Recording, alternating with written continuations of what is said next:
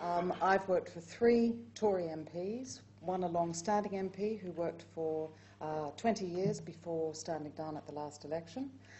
Subsequently, I've worked for 2 new MPs, and it's all a very different experience. It really depends on the kind of MP you're working for, whether you're in government or not, whether you're in opposition or not, whether your MP is just a content backbencher looking after constituents, working hard on a select committee, as one of my MPs was. It can be a very different role depending on the MP that you're working for. But no matter who you're working for, it's a seriously busy working life. The hours are very, very long. The support staff is there, but they're not really as attentive as perhaps they might be in private enterprise. The accommodation and kit that you get is certainly not state-of-the-art. The money is appalling, but so it should be. We're paid by the public.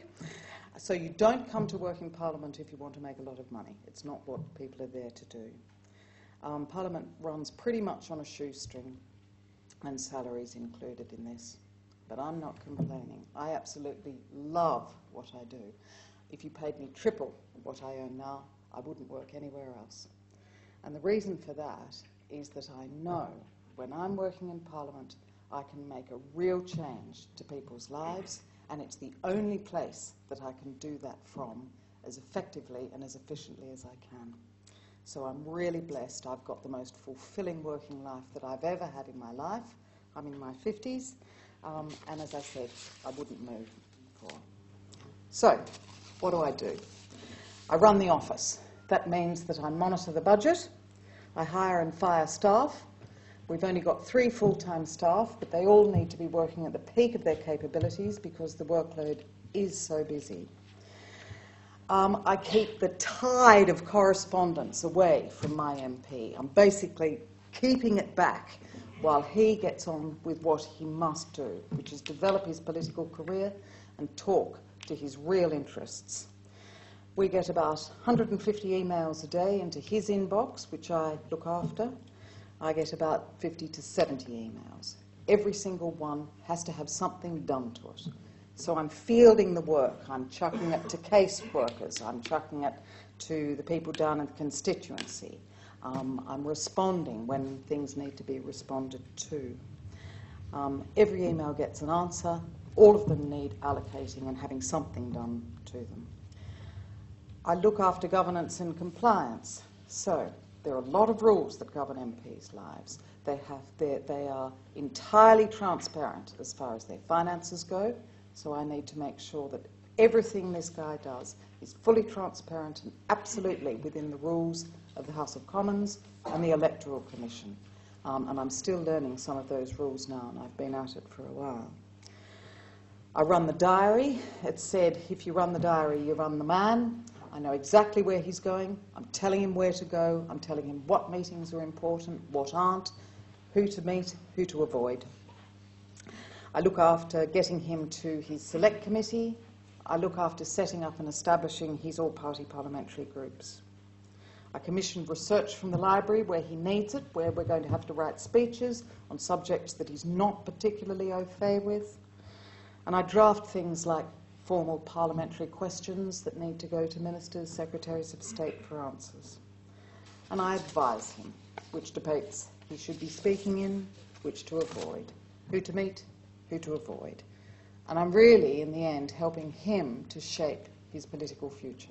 On to that. What skills do you need to work for an MP? Most of them are pretty basic, but I'll say them. You need to be able to spell. And that is not common these days. You need to know where to put an apostrophe and where not to. You need to write. You need to be able to write clearly, fluently, and quickly. And the more practice you get at it, the better you are. And you need to be unafraid, because you've got to be making mistakes all the way through your career, and you need to be able to have a thick skin to know that when those mistakes are made, you learn from them and you get up and you keep going, because it's too busy to stop and think and dwell on it. You need some statistical skills. If you're commissioning research and looking through papers, you need to be able to spot where the maths is out. I'm not a natural mathematician, but I've picked up enough to know where I see a research paper that's got some stats in, I've got to look very carefully at the numbers, because if those stats are out and my MP gets up and starts talking in the chamber to the figures, and the figures are wrong, he's not going to be believed. So you've got to have an eye for detail and an eye for stats. You need to be a fast reader and a quick assimilator of new info. When I mentioned that I was having to put polishing notes on a speech about the Export Credit Guarantees Department, that was the first thing I had to do in my working life about 7-8 years ago, and I hadn't a clue what this department did. I didn't understand why it was important, and within a day I had to grasp all of it. So you've got to be quick on your feet. And you also have to know who to ask. So a lot of the time you won't know the answers to things. Just be unafraid and ask questions. People are there to help, by and large. You need to have a thick skin. There's a lot of abuse and a lot of offensive abuse that comes your way through constituents, through the press. You do need to be able to roll with the punches a fair bit, and in the end realise that you can just get up and walk away and tomorrow's another day. But a thick skin does help. You need to juggle a load of balls at the one time, so it's a really busy job. Don't get fazed by it. Sometimes you just have to get up, walk away from the desk for a while, and then come back and tackle things again. You need to be imaginative and creative and come up with solutions for all the problems that will present themselves, and the ones that I mentioned at the start are absolutely true. How do you deal with somebody who thinks that B Sky B controlling their thoughts? I can tell you. And finally, when you're working with an MP, it is a very close relationship. You get to know them very, very well. And you do have to believe very strongly in what they are and what they do. That relationship is a very special professional one. It is always professional. And you will get to know them almost as well as their husbands and wives.